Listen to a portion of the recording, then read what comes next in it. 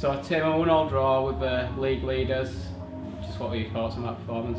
Absolutely delighted that the way the lads executed the plan, really manned up, give a real working like performance, and sort of held Wrexham for 88 minutes. Had a sucker blow after 88 minutes, and then to bounce back and get a draw feels like a win for the lads, and they're absolutely delighted in the changing room.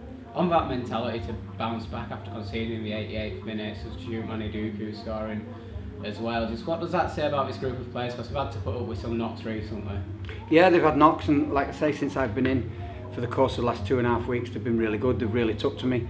I've enjoyed my time with them, and today's performance was very similar to the Wrexham performance. It was really front foot football, which I enjoy watching, and I'm sure the supporters did.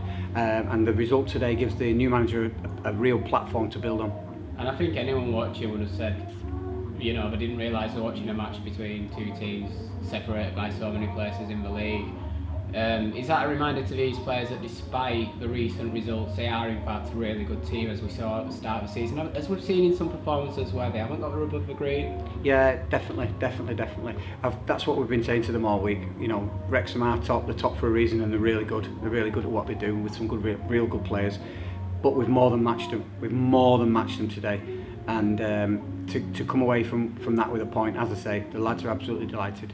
I've already mentioned Maniduku's performance straight off the bench, and I think with his first touch scores the equaliser. Just how pleased were you that one paid off? Yeah, delighted. You try and make substitutions to change the game. We went one down, and like I say, with a sucker blow after 88, we tried to put Manny on for a more attacking threat.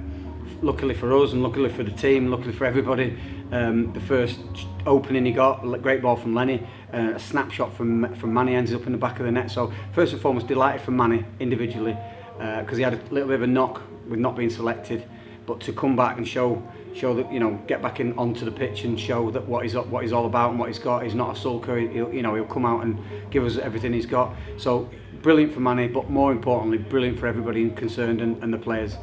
And with that being your last game in interim charge, with David Webb and Michael Morton coming in to manage the team from next week, how good of a platform does that give them to take this team forward now on the back of that performance, that result? 100% everything you just said. I think the platform's set now. The platform's set. They'll be absolutely delighted what they've just watched today, the pair of them. And we've met them yesterday, and we've said, any help needed. I'm sure if they need it, we're all on hand to help. So they'll come in, they'll put their own ideas into place. They'll maybe bring their own bodies in to freshen things up. And it's all systems go now to try and get the club higher up the National League, and then progression from there.